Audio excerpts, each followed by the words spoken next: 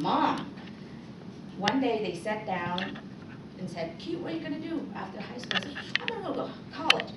They all laughed at me. They literally laughed at me. I'm like, "What do you mean? You think I can't do it just because my brother, my cousin all have, scholarship?" So lo and behold, because they said I can't do it. For me, if someone tell me that, watch out.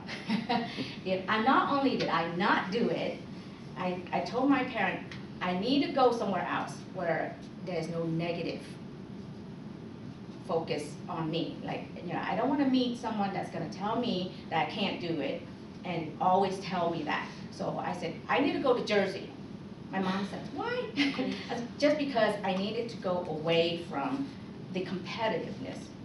So once I went to college, not only did I graduate within 3 years for a 4-year college, I worked hard. And let me tell you, it wasn't easy. For me, reading English is like transcribing. Because I'm reading in English, but then I have to kind of convert it in Vietnamese. You should see back then we didn't have internet like we do now. You should see my dictionary. I mean, literally, word for word. I read it and read it 3-4 times before I can comprehend what I'm reading. That's how hard I work. As you can see up here, these are the words that I live by.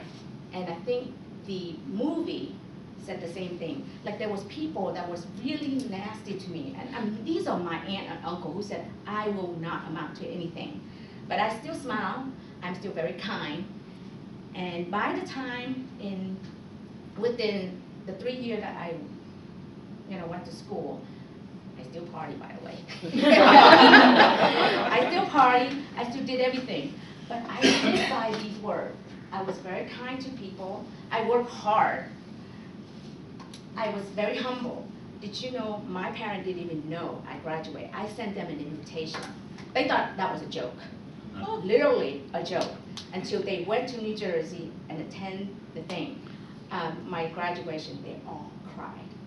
Because imagine, this is a girl who did not have scholarship, barely graduated from high school, and graduate in 3 years.